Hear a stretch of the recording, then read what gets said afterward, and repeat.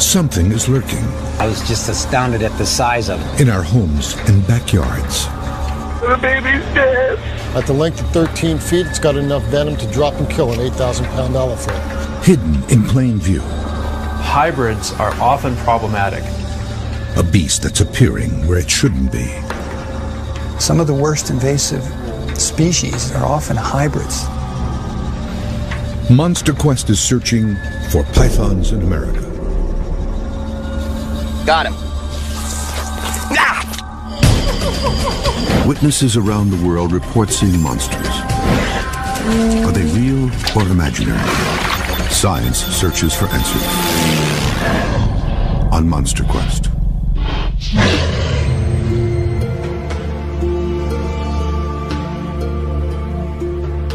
The Everglades, Florida.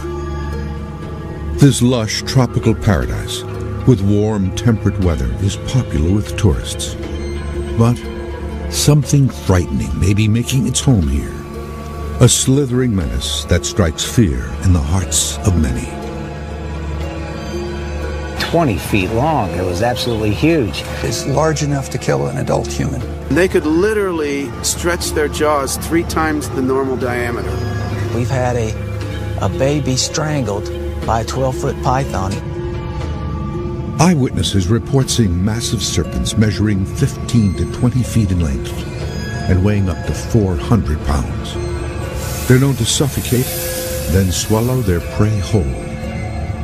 These beasts have brown or black scales and most closely resemble giant pythons. Never have I seen anything like this and as tragic as this.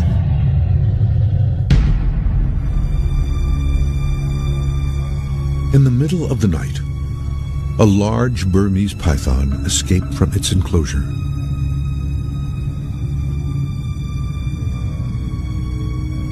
Suddenly free to roam the house, it slithered into the room of the family's youngest child.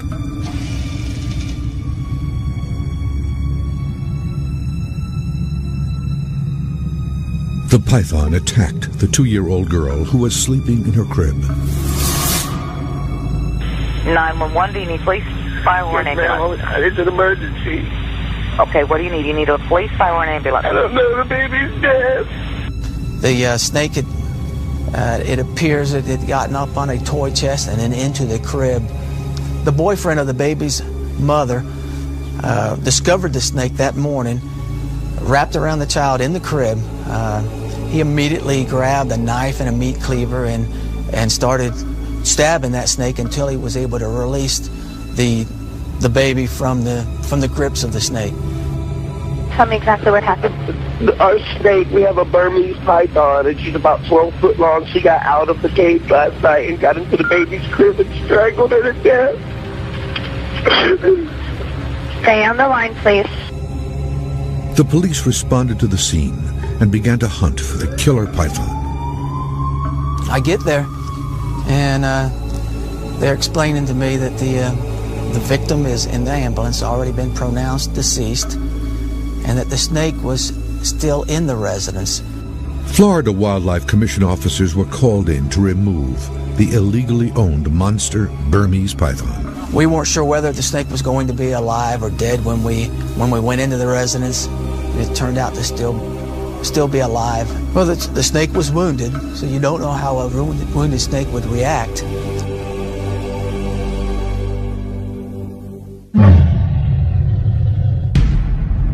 Pythons are not indigenous to the United States, but wildlife officials from across the country have been inundated with reports of these massive snakes. This Burmese python was captured in Apopka, Florida. This monster's approximately 20 feet in length and weighs over 300 pounds. These deadly beasts are coming into contact with man more often. However, some experts are skeptical of the danger to humans.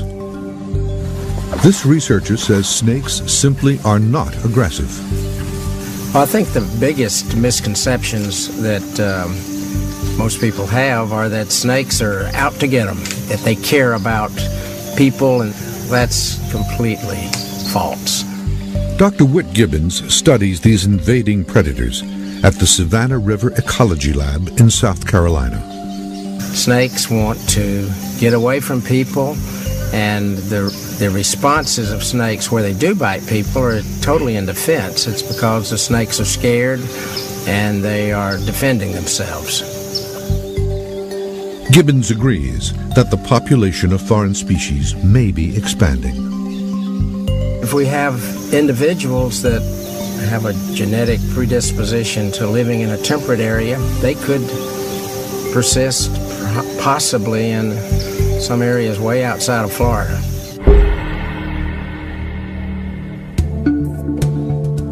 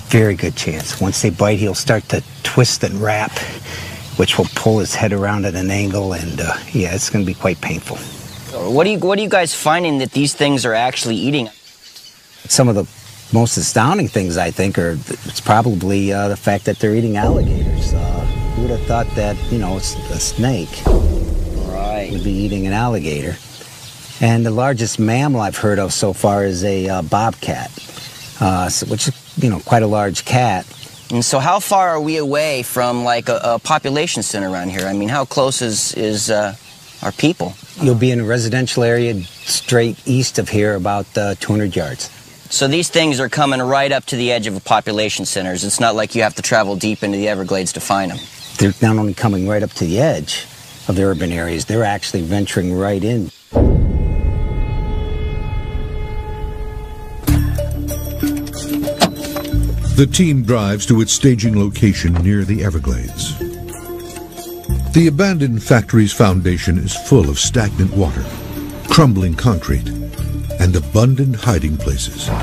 It's an ideal breeding ground for these monster snakes. So this is the place, huh? This is where we want to try your fancy little camera. All right, well, we'll see if we got anything living in the ductwork or in the pipes and give it a shot. All right. The structure is 150 feet high and surrounded by catwalks. The team starts its search at the building's highest point. Like right up in here. Oh, damn, look at those spiders.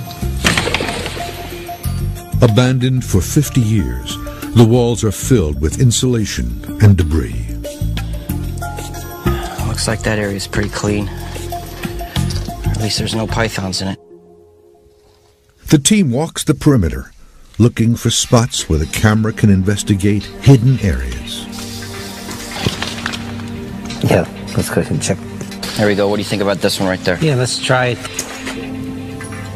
The team notices an open grate above what was once a sub-basement loading dock.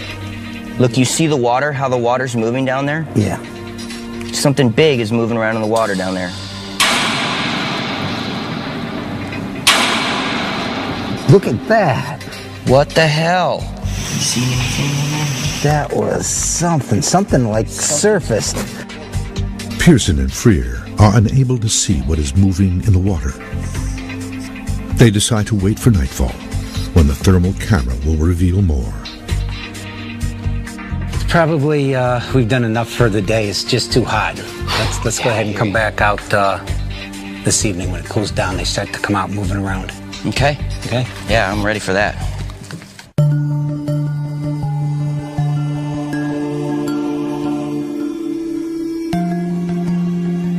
Monster Quest is searching for giant pythons that may be taking over Florida. Monster snakes have been feared in North America since the earliest settlers arrived on its shores.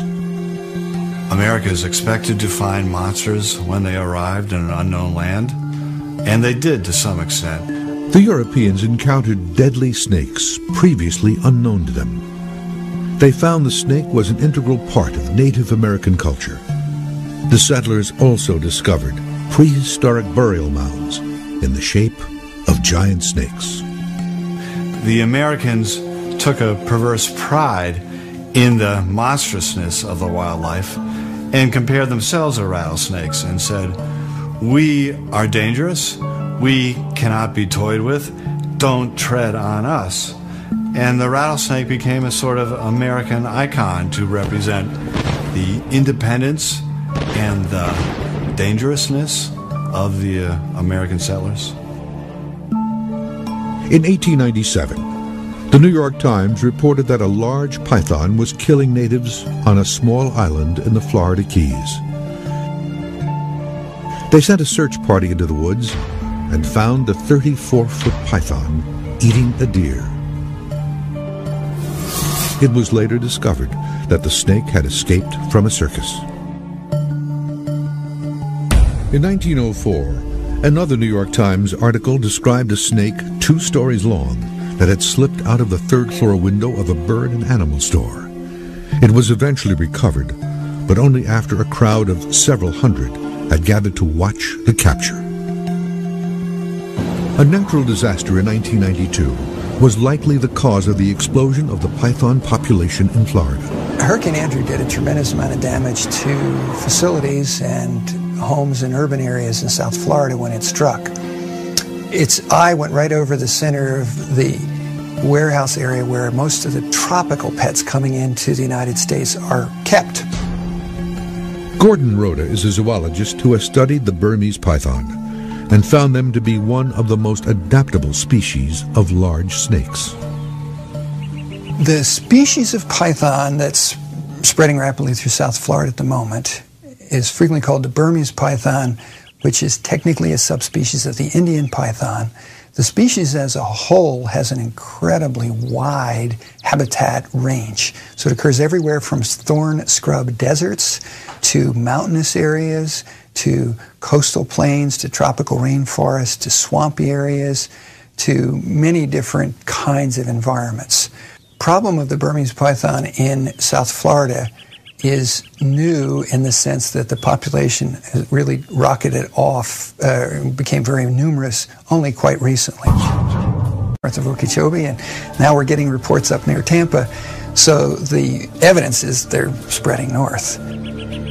Rhoda has designed a study to determine what areas of the country have a climate suited to the Burmese python.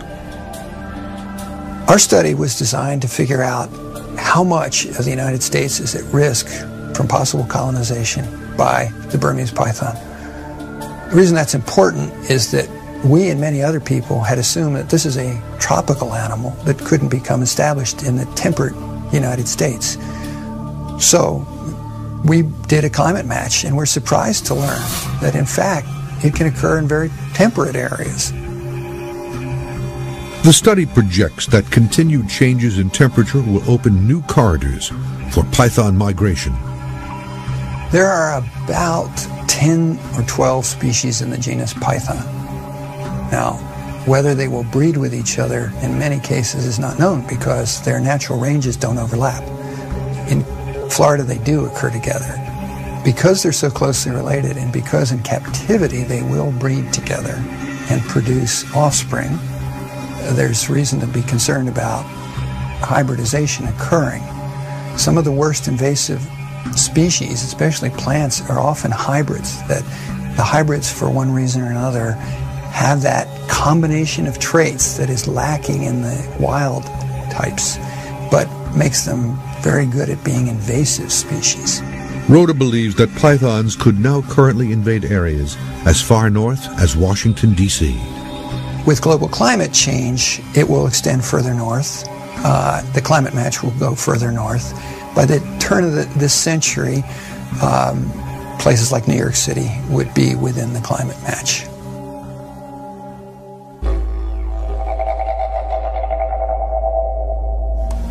The science team is in New York to determine if this is a suitable habitat for pythons to survive and breed. There is a theory in existence right now that pythons can go as far north as here in New York and west over to San Francisco. And we're just here today just to kind of check it out to see the feasibility of that theory. Joe Wasilewski makes his way to Central Park. There's not many wild places left in New York City, but Central Park is about 800 acres of greenery.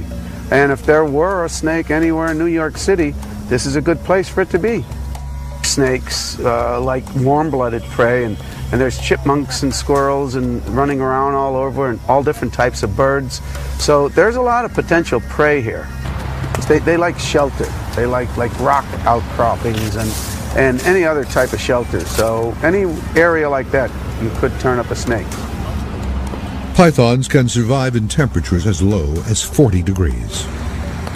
All in all, snakes being cold-blooded, like warm temperatures. I found some of these really neat hollow logs, and I'm going to check a few of them.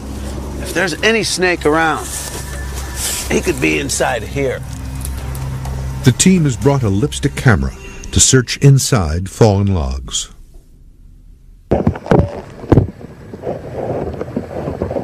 I think our best bet is to come back at night and check this with the thermal cam. Even though snakes are cold-blooded, the thermal camera can still be used, as pythons can generate a small amount of body heat through muscular contractions. There's something.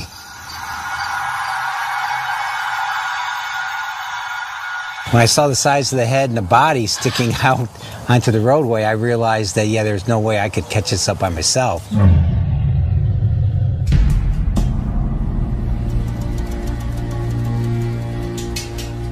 Bob Freer was called to remove a snake from a backyard, but he was skeptical of the snake's size. Occasionally we'd be getting calls throughout the year on huge snakes, and the huge snakes usually ended up being about 7 to 8 feet long. The person that called me was familiar with pythons and said he was positive it was a python, and said it's huge. Seeing the creature, Freer was shocked. but the head was actually the size of my two hands together. It was huge. And I couldn't see the whole body, and I was going back into the woods. But I was like all the other people that called me. I swear, this snake had to be 20 feet long. It was absolutely huge. Freer realized the beast was too big to handle alone.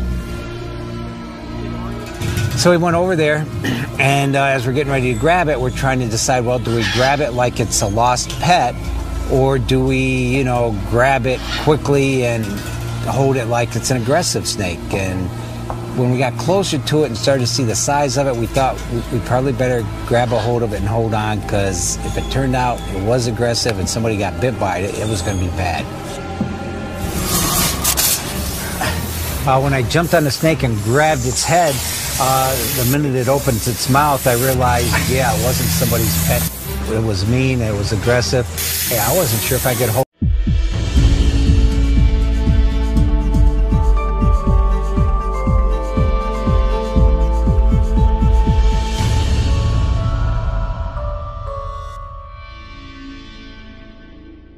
On it. It was twisting out of my hands. Maybe I should have waited for some more help. Freer and his colleagues were able to wrestle the snake into submission. No doubt about it. This was a monstrous snake living right in people's backyards in an urban area. How a snake could be living in this type of area and not be seen before this, it's just amazing.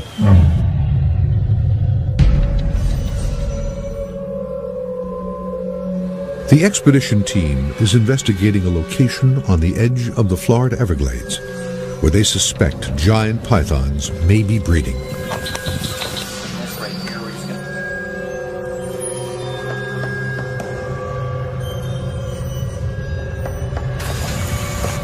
I'm just going to try to turn the sensitivity down just a little bit.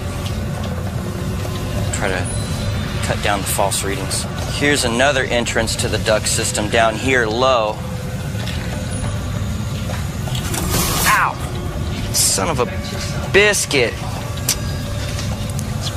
And this place is just jagged edges all over. A python could get right up that right there though. So I've pretty much scanned this whole building. Yeah, I think catching nothing here yet. Yeah, I think we probably ought to hit the road a little bit, do some road running, and we can do that on the way to another building. So if we don't have luck on the road, we'll move to the building. All right. Sounds good. Let's do it then. The team emerges from the old factory and adjusts their equipment for a search of the nearby area. Their find comes quickly. You want to turn this record deck off, Troy? I got one over here. Got one over here. See it over to the right of you, Dale? Oh, yep. Ready?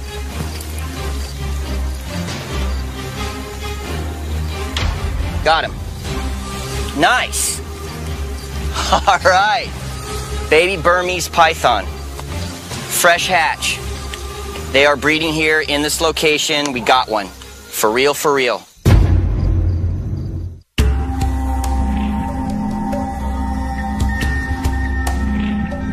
Monster Quest is in Florida, where giant pythons may be breeding and could start to threaten man. In the 20 years since Hurricane Andrew, large snakes have increased in number throughout Florida. The dangers of pythons in urban areas is very complex. First of all, you have the dangers to the normal wildlife, the ecology that's out there. They're eating everything that's moving. Our birds, our mammals, anything. There's also the danger to our pets, our cats and dogs. And then, of course, there's the danger to humans. These animals are doing what they normally do in the wild. They're hunting for their food. This year alone, we've ran over 50 calls where we've gone out and responded and recovered pythons. And pythons aren't the only deadly snakes in the area. I was going to die.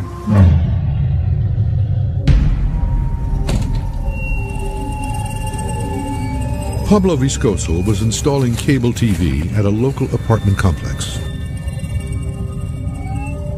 I had to run a cable in the backyard. So the backyard has a lot of bushes and trees. So when I tried to reach one of them, I put my arm in one coconut tree to to reach it, to balance myself, and I got bitten by a snake. The pain was immediate, but Viscoso didn't realize just how injured he was. He has a numbness on my arm right away. And I keep moving my arm because I can't feel, it's like your arm is slipping or something. But I didn't know there was a snake. I just felt something, and when I pulled my arm, I saw the snake going down the tree. So that's how I realized there was a snake bite. He was struck by a green mamba, a deadly, venomous tree snake indigenous to East Africa. The snake's venom quickly began to take effect. I started feeling worse, My face was, it was kind of like, they said kind of like a one stroke. Half of my right side of my face, I have no feeling on it. And my arm, all the right side. At that point, I think I would die. I was going to die. The Miami-Dade Fire Department was called, and the anti-venom needed to save his life was administered. If one of these African green mambas bit me, yes, I'm very sure that there's more foreign snakes over here in Florida. Even more terrifying than deadly venomous snakes is the possibility of crossbreeding between snake species. Exotic snakes are sold all over the United States. In fact, online, you could just type in and buy pretty much whatever kind of exotic snake you want, from pythons to boas to whatever. Snakes that would never meet in their natural habitats now intermingle in Florida. This causes some to fear a monster hybrid, a snake with crushing strength of a constrictor and the deadly venom of a cobra. There are some scientists that's terrified that they're going to get together and they're going to reproduce and provide some kind of monster snake. Wazalewski says that hybrids could happen only within the same family of snakes. When two snakes that are very closely related, when their ranges overlap, sometimes there's some hybridization that takes place in the wild. Pythons are more likely to crossbreed or hybridize than other snakes. Usually it's hard to tell them apart. Sometimes they have characteristics of both. Sometimes they retain more of the characteristics of one or the other. Scientists have proven that hybridization of snakes is not uncommon. In terms of hybrids, I know of people that have bred rat snakes and king snakes. People have crossbred reticulated pythons with Burmese pythons, and there is some instances of African rock pythons with Burmese pythons.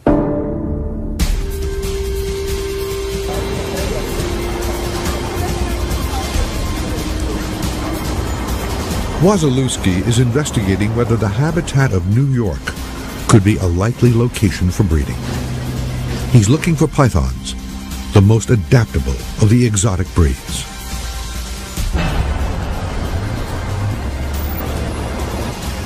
Night has fallen here in Central Park. Now that it's dark, it's time for me to look for the snakes. An abundant food source would be the first necessity. Oh, there's something. Wait a minute. What is that, a rat? Cat?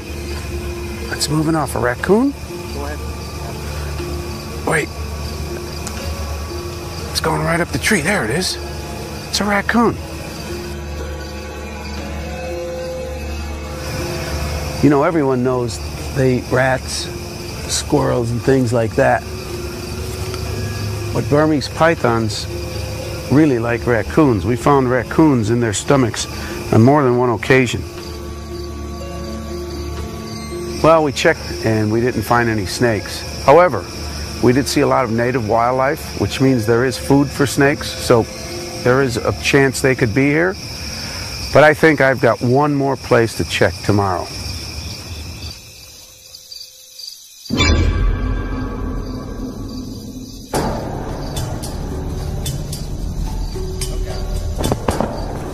The expedition team has found a baby python near the Florida Everglades.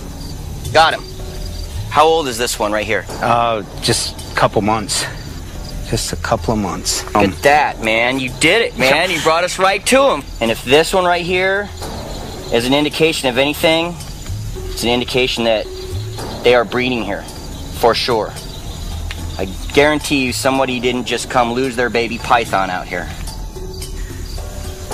Oh, he almost tried to bite you a little bit, didn't he? And he's squeezing on my hand there. You can feel even this little tiny baby one has got a little bit of power to him. How many offspring can a decent-sized Burmese python produce? 24, 28 is very common, and into the 50s and 60s, not even unheard of. These things can... They can put out the eggs, yeah. Wow. I don't know, what do you think? You think we should sweep around the rest of this building, see if there's any more babies or anything around here, or what do you think? I'd really think we ought to get to the road, and I want to catch a big one, and we need to get on the road and start looking for them to cross. Suddenly, one of the team members sounds an alert. They have found the beast. He's all the way down the other end, too. He said to hurry, so that means it's not a baby.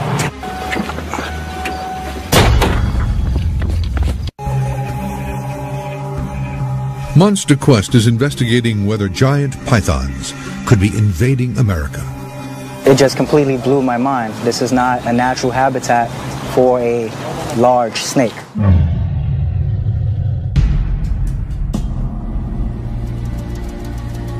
It was a peaceful fall day in Central Park with children playing. But something terrible was lurking. That's a good copy. Our department was notified by an individual that there was a snake in a rock. My division responded. The 9-foot boa constrictor was huge. Panic spread as park rangers and the NYPD were called in. When we responded, the individual pointed out where the snake was. The first concern was the public's safety. But I will also be concerned for people in the sense that they will be scared. The snake resisted all efforts to remove it from the rocks. Originally, we tried to gently pull out the snake. That didn't work. The second time around, we tried to pour water on the snake and loosen it up. That didn't work too well either. So eventually, we had to gently chisel the rock away from its body, and then we were able to pull it out of the rock crevice. And at that time, we realized the snake was 9 feet long, and it had a red tail, and it was brown in color. The park's rangers eventually captured the snake and put it on display in the zoo. The boa was likely released by its owner when the snake got too big.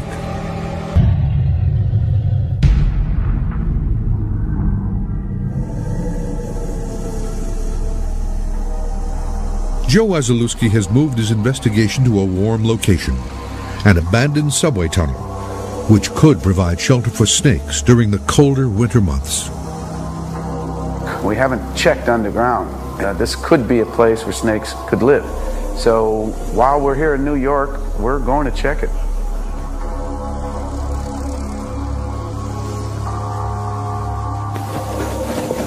This looks like a good spot. Let's see what we got here. Is check the temperature and humidity down here. I have this particular device that measures both. I sooner think there'd be some type of amphibian and salamander or frog down here than a snake. But this thing goes for 5 blocks. There are little ways that snakes can get down, and they like humidities in the range of 65, 70 to 80, 85%. So snakes like it warm, and they like it a little on the moist side. Wasilewski explores deeper into the tunnel and finds a good place to use the lipstick camera. Let's see if it fits in this storm drain. No, nothing in there. But there's a lot of areas to look in here. Maybe when a cold front comes, it might run some of those snakes into that storm drain, and they might actually come down here. With the constant temperature that it has here, and the humidity, I mean, it's really good for a snake. So it is possible that they could use this, because snakes use what they call a hibernaculum, which is underground, usually under the frost line. And I believe this place here would fit the bill.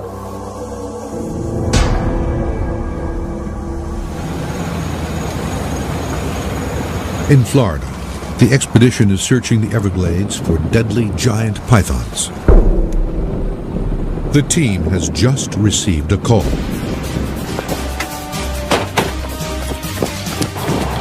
He said to hurry, so that means it's not a baby. Someone take my backpack. Take the hook, and let's drag them into the roadway so we're sure we don't lose them.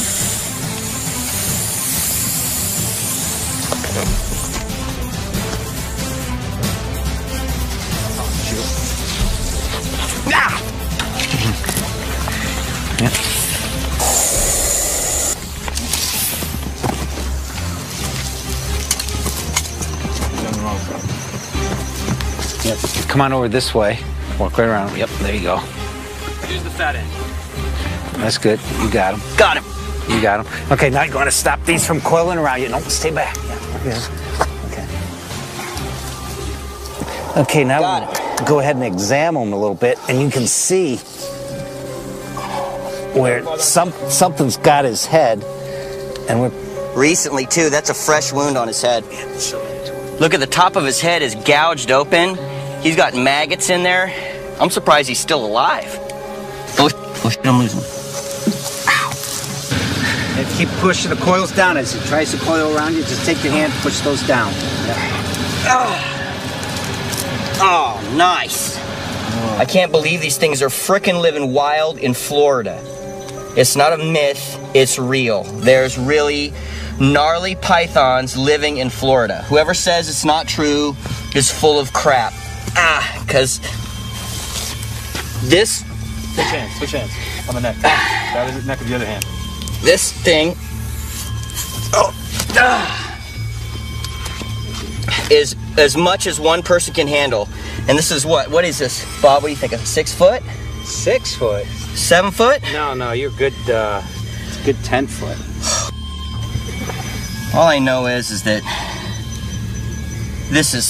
it's everything I can do to keep this thing from frickin' breaking my wrist, so. Yeah, he's wrapping my hand right now. You can feel it. You'd probably crush your hand. Yep, go ahead. Yep, okay. Hey, watch your hand now. His head's already come around. His head's come around. Yep. Okay.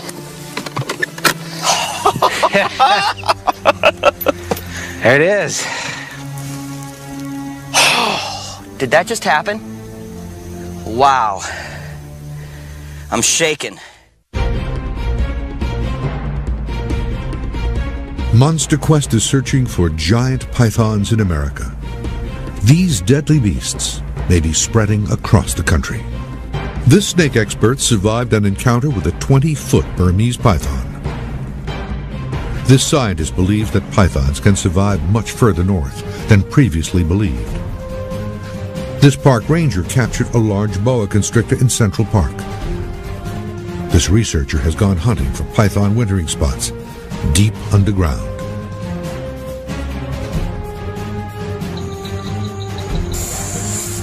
And the expedition team found a giant python in the Everglades. Now it's got my other arm. For anybody that doesn't believe that this animal is here and that it's established, I just spent 15 minutes on the side of the road wrestling with a 10-foot animal, and it's completely real. They're actually here, they're actually breeding, and they can get to be 15 to 20 feet long.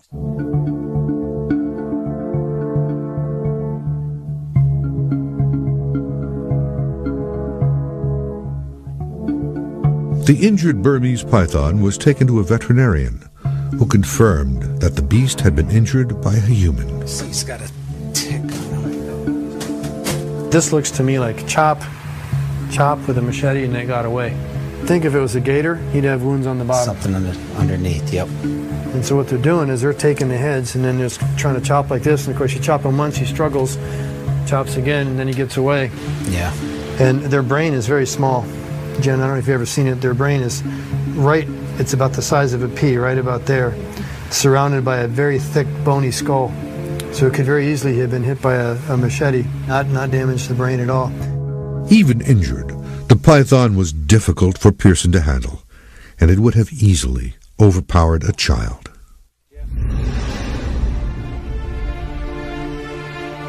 The team has established that pythons are breeding in Florida, where there are other exotic and deadly snakes. I have one that I saved kind of last to show you. Okay. Not native of here, but unfortunately some escaped after Hurricane Andrew. We also had a handler or a licensed person that didn't keep them well. They escaped. And we have come across a king cobra shedded skin.